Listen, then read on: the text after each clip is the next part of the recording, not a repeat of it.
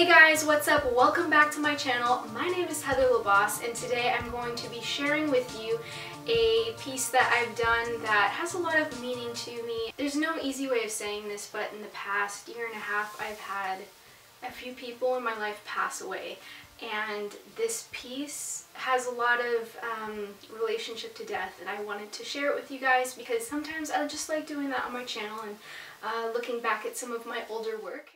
Before I dig into any of the details behind this piece, I want to give you guys a little bit of background about when I made it. Out of all the art classes that I have taken, this one particular teacher I was super intimidated by, and she made me very nervous, and she kind of had a little bit of a temper, so I never wanted to get on her bad side. One time, of course, I did get on her bad side because I used rubber cement for a collage we were doing, and she was very against using anything with just like toxic odors and stuff like that, which I understand, but I don't know, I really like rubber cement, so I was using it, and she got really mad at me. I had to get rid of it and go get some happy paste or whatever. Not to say though that she was a bad teacher. I really liked her. It was nice to have somebody that had a more rigid personality. Fun fact too, this was a summer course, so it was extremely fast-paced. So for this final project, what we had to do was create a story or some type of narrative piece. The concept for this piece came pretty easily to me. At the time, I was really heavily interested in becoming a scientific illustrator, specifically for birds. I just really wanted to get into this one program that does scientific illustration, and I thought that that would be perfect for me.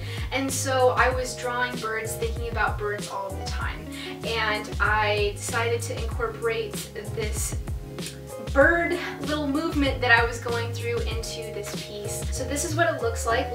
Well, yeah, here's my piece, you know, there's nothing inside it, it's just this block. We made this little accordion thing in class. Thank the Lord we did that, because if I were trying to make this at home, it just would not have worked out. It folds out, and I don't know if you'll be able to see this, and my face is an accordion.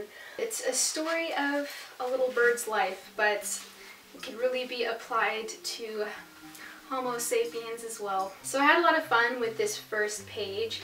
I remember this was one of the first things that I created was the egg, and I did that I used legit stucco that you get at Home Depot, and I put it on a piece of the paper that I wasn't using, and yeah, it worked out somehow. This paper, this Arches paper, is really strong. This is cut out and glued on with some non-toxic fume stuff because I kind of thought she might smell my book and get mad at me. I used tissue paper over here for the tree, and it's supposed to be spring where, you know, it's happy and this little birdie's being born. If you couldn't already tell too, I was very inspired by the art style that was done in Bambi for this specific piece. So if you could see some parallels to that, I was looking at a lot of work that was created for that movie and just getting some inspiration from it. And in the middle of that, you have the little bird being formed, and I just thought that was a cool little addition to that. And then this happy little bird just pops out, and this is probably one of my favorite just scenes because it's so happy to me. I used a combination of gouache and watercolor for this outside part, and I drew out the details in pencil and I covered them with ink, and then I did try to have this cool little transition with a paper looking mark, so I took a pen and kind of drew that in, and I thought I was so cool for doing that. So the next scene, the bird is growing up and it's trying to fly. The bird falls down and it's wintertime. How, you know, perfect set matching the setting or whatever. So the bird is just down and, you know, pretty frustrated because it just wants to fly down it. And then finally it does catch some air and it learns how to fly. Picked itself back up, oh yes. Honestly, if this was longer, I would probably have it falling down more, just, you know, because that's life, you know, you try to fly and then you fly and then you fall, and, you know.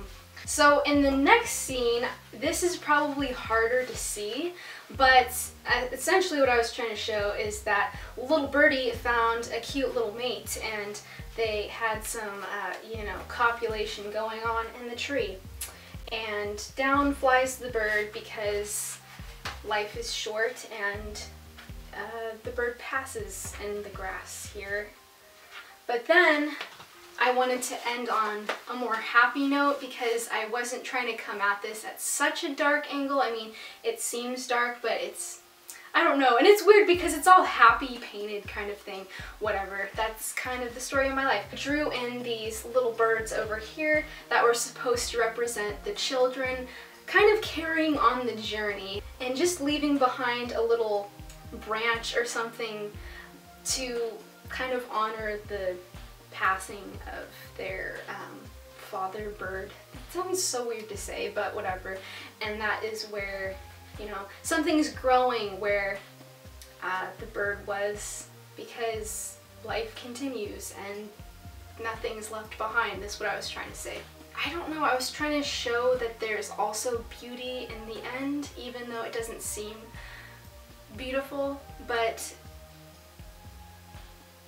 after you're gone, it doesn't mean that you're over forever. I mean, it's, yeah, in the classic sense, yes, but you've left something behind and you mattered.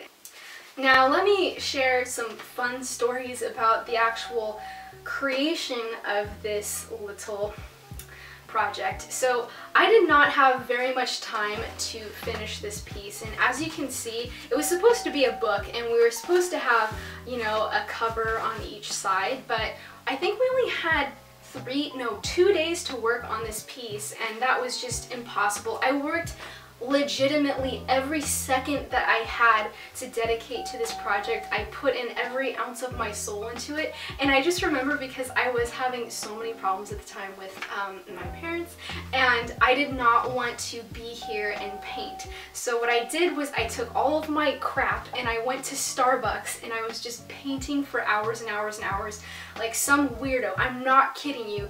And I had people sometimes sit next to me and look at what I was creating, and now that, just think about how weird that is. I'm just sitting in Starbucks painting my little sad thing, and somebody came up to me with their girlfriend, and both of them were very just this cute couple. He was a biker dude and she had on these nice little leather pants or whatever the heck, and they sat next to me and he said, "Oh, that's a really interesting piece, what are you working on?" And I explained what this piece meant, and I just remember the girl saying, "Wow, that is so dark and interesting," and they just kind of had an awkward laugh and they got their Starbucks and left, which I thought was really funny. You might be wondering, why did you just have the birds cut out and you didn't add any paint to it?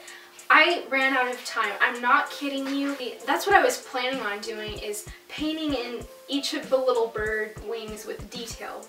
But I just didn't have that time, and so I was, before class, still trying to get in my ink details of these little guys, and I cut them out and I remember pasting them on before I had class, and it was really stressful because I was working and spending so much time on the background and trying to just get everything the way that I wanted it to in my head, and yeah, it turned out well, in my opinion, for 2 days of hard work, and I do enjoy looking at this piece. So there you guys go. I hope that you enjoyed watching this video. If you would like to see more videos, I have a whole channel. If you're new and you're just seeing my mug for the first time, you can, you know, click around and, I don't know, dislike all of my videos, do whatever you want.